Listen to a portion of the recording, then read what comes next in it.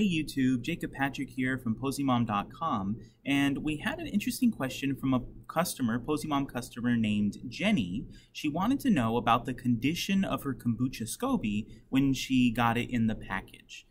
She says that when she opened the box, the plastic bag the SCOBY was in was inflated with gas, and when she opened that bag, the starter tea that's packaged with the Kombucha SCOBY, it smelled like wine, in her words. She wanted to know if that's okay. Now, I think this is a really great question because customers may order a probiotic product like Kombucha SCOBY or water kefir grains or milk kefir grains. They're not really sure what they're going to get in the package, and if it looks a little different from what they expected, they might wonder if something is wrong, if it was damaged in some way or went bad in the shipping process. So here's the simple answer. That is perfectly normal for the bag to inflate with gas during the shipping process. That's exactly why we heat seal our bags and then double bag them before putting them in the box. We know that those bags will likely expand with gas as they are being shipped while they're being stored in the warehouse and so forth. And that might be because they got warm, or even at room temperature, they're likely to expand with gas. What we need to remember is this.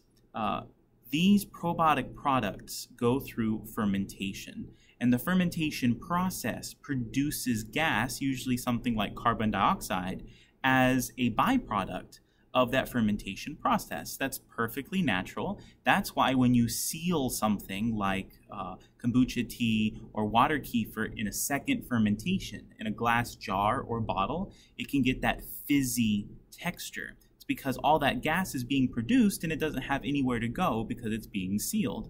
Now, in the case of the juice being in a plastic bag, the bag will expand. So it's not going to have a fizzy texture necessarily, but it is going to expand. This is perfectly normal. It simply means that that culture was alive and working and fermenting while the SCOBY was being shipped in the box. Now, as for the smell, something smelling kind of like wine, this is also really normal. To me, kombucha tea smells a lot like apple cider. It has that kind of alcoholic smell and kind of a sweet, tangy smell.